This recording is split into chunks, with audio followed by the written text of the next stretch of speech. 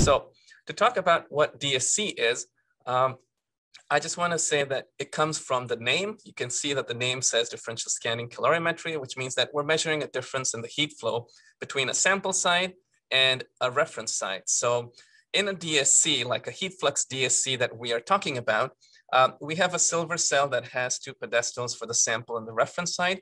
We place a small sample into a pan, which is then placed on the sample side. We have a reference empty pan, and then the instrument heats and cools the cell and observes the change in heat flow coming due to changes taking place in the sample.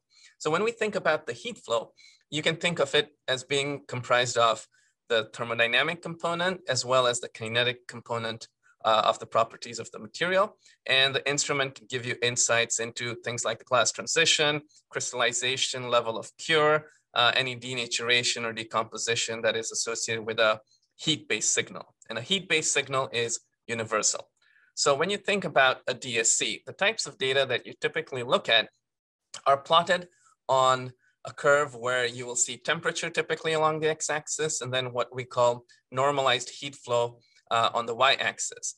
And the graphs that you see will show you peaks and valleys. So depending on nomenclature, you can see that we have exotherms facing upwards. What that means is whenever you see a peak that is pointing upwards, that means that the sample is releasing heat. And this could occur for a number of reasons as listed over here. And on the other hand, if you have a peak facing downwards on this graph, that would be corresponding to an endothermic event, such as a melt or certain types of transitions, or when a liquid or solvent vaporizes and takes heat as the sample is being heated through.